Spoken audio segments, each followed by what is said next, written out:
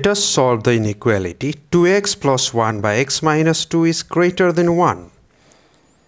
So you want to solve this equation 2x plus 1 by x minus 2 is greater than 1.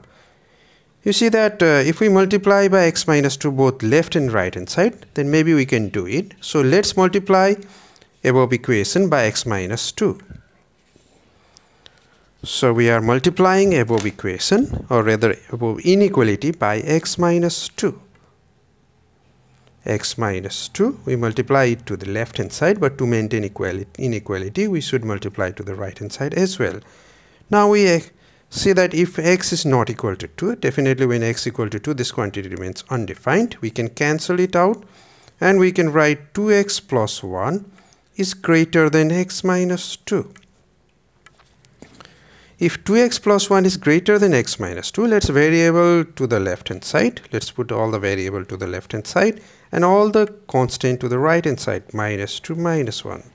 So we have x is greater than minus 3. However, let's take a number that is greater than minus 3. Obviously, we can take minus 2, minus 1, 0, 1, 2, 3 and so on. Let's try with x equal to minus 2.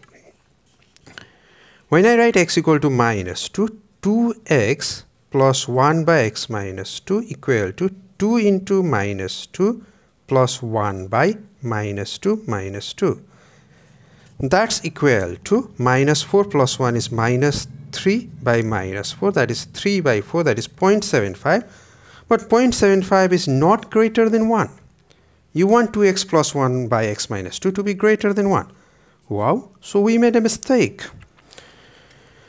Our approach is not exactly correct. Why is it so? That's because we are multiplying by x minus 2, and if x minus 2 is negative, then this inequality is not true. So this is valid only when x minus 2 is greater than 0. So now we look at our solution once again, but with the added restriction that x minus 2 is greater than 0. Still we want 2x plus 1 by x minus 2 greater than 1. So we can multiply by x minus 2 and so x minus 2 gets cancelled. Remember, we are multiplying by positive quantity, so this inequality remains valid. So we are assuming initially that x minus 2 is greater than 0. That is, we are assuming that, so we have started with the assumption.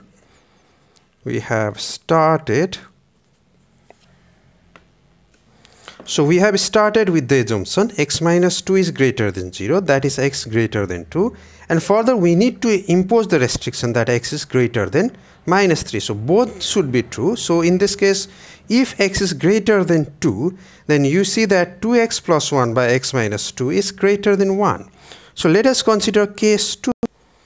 So for the case x minus 2 greater than 0, we got the condition that x has to be greater than minus 3. So finally we conclude that x has to be greater than 2. What about the case x minus 2 is less than 0? That is, x is less than 2. We take minus 2 to the right hand side, so we will get plus 2. What about this case? Again we multiplying the given inequality by x minus 2, we obtain. So we are multiplying the given inequality by x minus 2. We are multiplying the given inequality by x minus 2. You see that x minus 2 is a negative number now, but when we multiply by a negative number, inequality must reverse. That's the mistake that we have made. So we can cancel x minus 2 out now from numerator and denominator, and then we have 2x plus 1 is less than x minus 2. Once again, variable to left hand side, number to right hand side. 2x minus x is x, minus 2 minus 1 is minus 3. So we must have in this case that x is less than 2 as well as x is less than minus 3.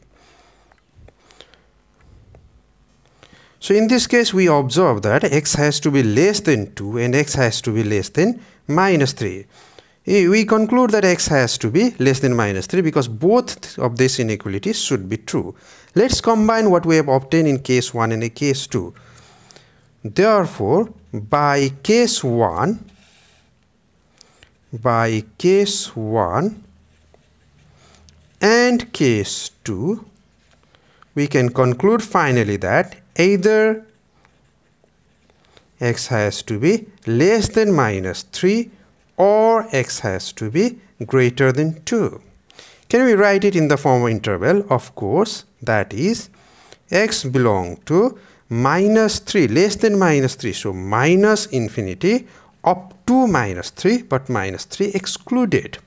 Union from 2 to any bigger number, 2 to infinity, again 2 excluded. So x is a real number, either less than -3 or greater than 2.